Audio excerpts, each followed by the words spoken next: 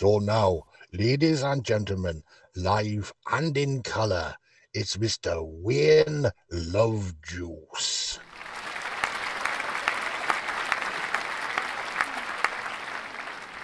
The other day our producer Louis had a chat with an interesting chappie who said that the YouTube algorithms really aren't that happy if a channel only broadcasts once a week, so we've decided we can text ya whenever we've got a piece of news in our new book on the Track Extra.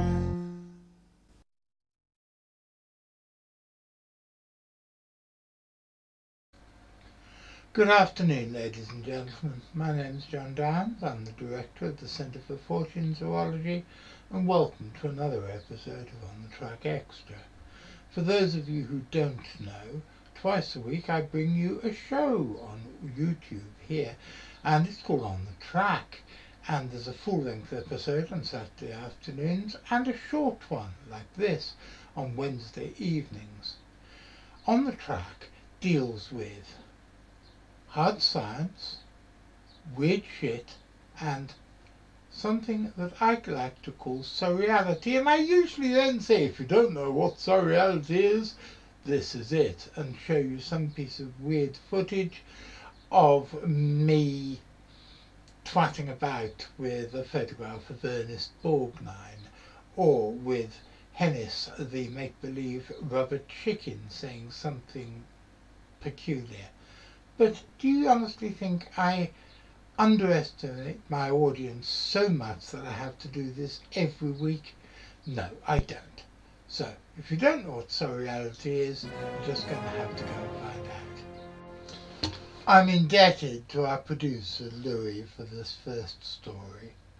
It's an absolutely gorgeous piece of footage of one of the rarest creatures on the planet.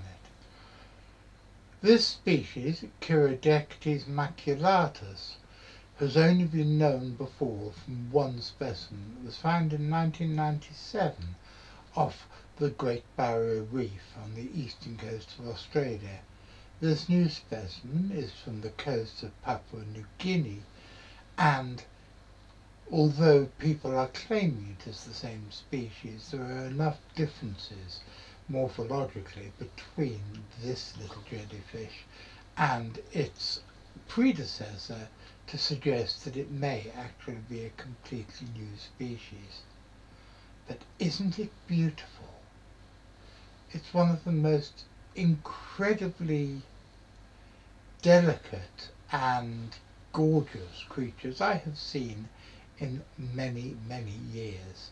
And I would love to see one of these creatures in the flesh, as it were, even though jellyfish don't really have flesh. One of the things that also suggests that this may be a new species in this previously monophyletic genus is that it's nearly twice the size of the original specimen, which was only about 5.9 inches in height. People ask, is it venomous? Well, there's no accounts of people being stung by one, and the only person who was stupid enough to put his hands near the stinging mechanisms of the original jellyfish didn't get stung. So it may well not be venomous. However, recent experts on this specimen have said that it probably is because of its size. How venomous, we don't know. Venomous enough to kill you? Who knows? Oh, and by the way, Louis found this story on Reddit and told me that there are no copyright problems about taking a piece of video from Reddit. So, if the internet police come and leap upon me with their fangs all a-gnashing, it's not my fault, it's Louis's. And now I want to go to another aquatic story, this time coming from none other than Miss Maxine, who's very good at pulling interesting things out of interesting hats. Look at this. I've always been interested in the Essex coast, mainly because when I was a boy I loved, I must admit I still do love. The books of Arthur Ransom, the Swallows and Amazons books, two of which are set along this coastline. And I've always been particularly fond of a book called Secret Water, which is set in what is now Hanford Water Nature Reserve. Just up the coast from the real Secret Water is a little town called Manningtree, which is on the estuary of the River Stour. But I'm sure I'm going to be told by serried ranks of angry Essex folk that the river is pronounced Stour or Stour or something, but it looks like Stour to me. And I think Stour makes it sound like the river that goes through Stourbridge. And that's the other side of the country. I went there once and had an amusing time, but that's another story. Back to the estuary of this particular river, however it's pronounced. The other day, and I'm recording this on the 14th of July, the other day somebody found or saw a shark, a true bona fide shark, swimming in the estuary. I've mentioned before in this show how I've always felt cheated when people talk about sharks, but they're actually talking about various types of dogfish or smoothhound, and that's exactly what this specimen is. But it's a pretty cool thing for somebody to find when they're down at the beach swimming, keeping themselves cool in this unseasonably hot weather, and they see a dorsal fin coming through the water towards them. It's pretty cool, even if the fish is only about 3 foot long and totally harmless to people unless you do really something stupid to it. But it's a great story, and thank you very much, Maxine, for giving it to me. And that's about it for this episode.